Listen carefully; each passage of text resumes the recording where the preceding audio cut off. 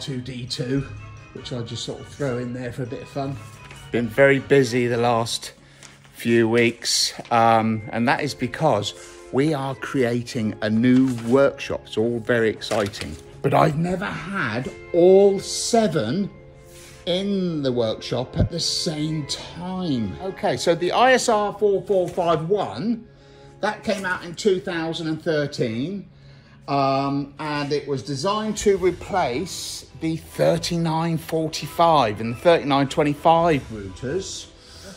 That's the ISR 4221.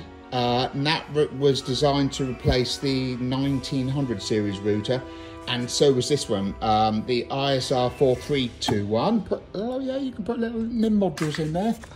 You can put the bigger SM modules or smaller NIMs in there, and you can see that one there's got 4 SM slots, whereas the 4451's got 2. Have a wonderful weekend, and I will see you next week. Gotta go. See ya. Bye.